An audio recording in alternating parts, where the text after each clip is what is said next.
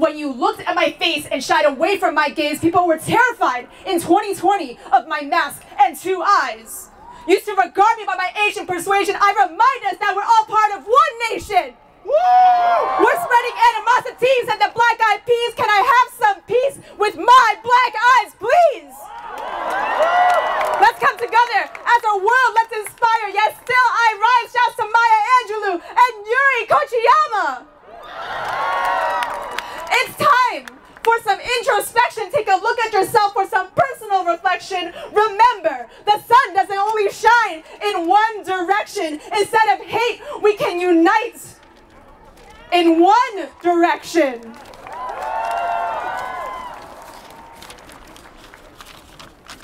Memorialize lives. Heroes, sheroes, they rose, they rise, we rise. Still we rise to remember these lives. Yes, ma'am. Park Sun-chum, Jim Sung-cha, Yu Yong-ae, Jim Hyun-chung, Tan Xiaojie, Feng Daoyu, Delana Ashley Yan, Paul Andre Michaels. We remember them alongside so many Asian American lives lost, and we will honor them today in our community and our joy.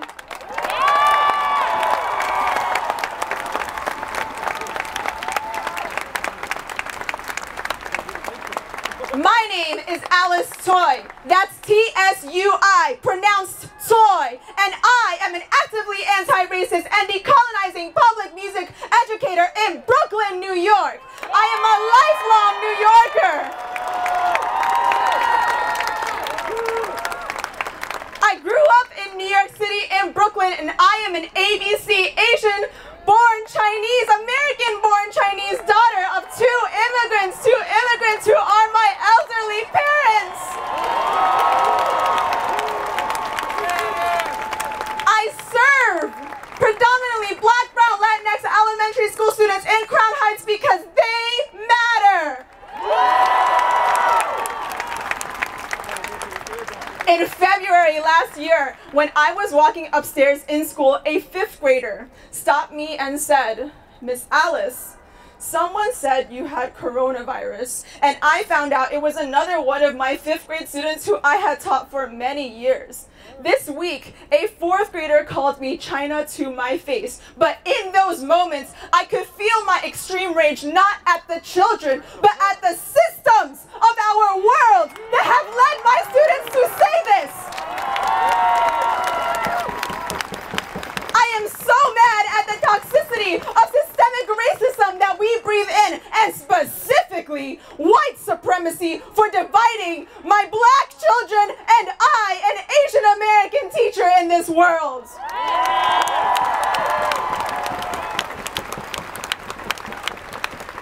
A month ago, when I started to see the rise of anti-Asian violence yet again, but this time specifically against elderly people, I once again talked about this with my students. One of my 4th graders, a Black boy, told me, Asian hate won't be on the news until more people die. What does this say about what my Black and Brown students know about our society and have already internalized? I saw the same student this week who said it's on the news now, but I reminded my students that it is important to question who is telling the story, how the story is told, and what isn't being said.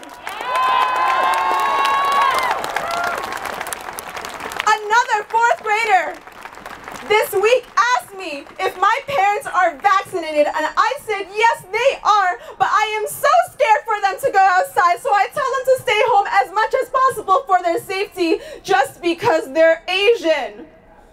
These are a few of the many necessary conversations on race and racism that must occur in all schools. Elementary, middle, high school, college, and everywhere we are. My call to action to you, everyone.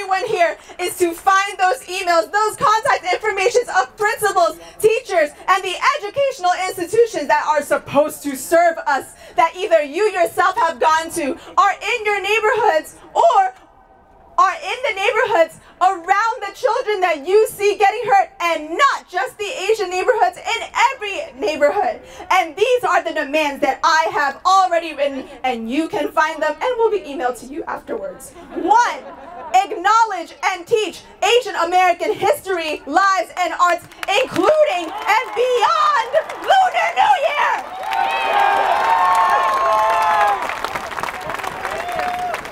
2. Create spaces for API educators and children to feel, process, and heal without the burden of educating others on what racism is. 3. Empowering classmates and colleagues of the API community to learn and speak against anti-Asian racism, because I'm tired.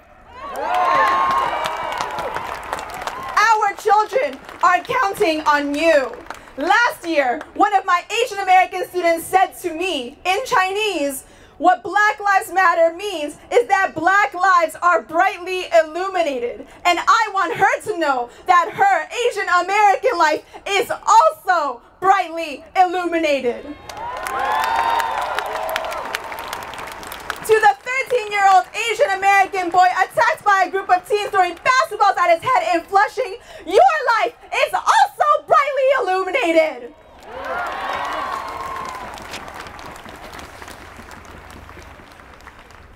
To my Asian American community, I see you, I hear you, and we are here. To my fellow Asian American educators, take up space. True equity work does not exist in the black and white binary. And to all educators, we must work toward the collective liberation of all BBIA, Black, Brown, Indigenous, and Asian peoples, and all racially minoritized people.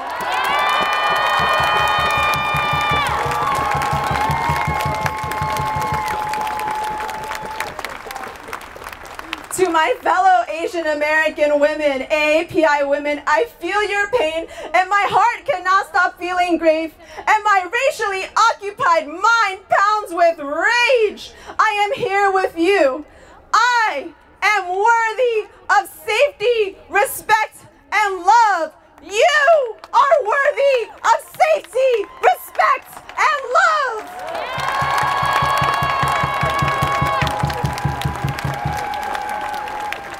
To the allies, accomplices, and co-conspirators, I see you as we stand in solidarity, and I hope you are doing as much and everything that you can, including the action item I named before, to support us beyond this moment.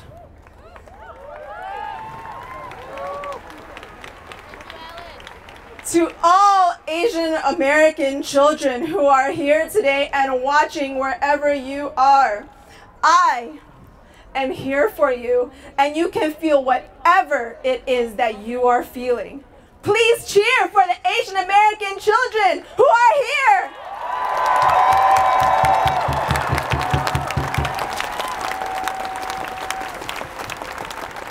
You matter. I want to tell you, children, that you matter. Your feelings matter. Your identity matters. Everything about who you are matters. You shine so bright with your golden light. Everyone, say this with me for our children. I shine bright with my golden light. I shine bright with my golden light. I shine bright with my golden light. I shine bright with my golden light. Teach the Asian American children in your lives to say this for themselves.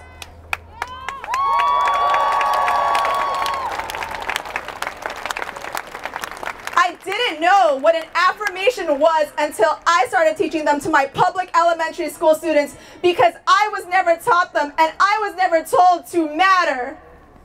I share these next affirmations with you for yourself, for ourselves as a community who is healing and a community who can celebrate our AAPI joy, because our community is golden. I will say that, and please repeat after me. I am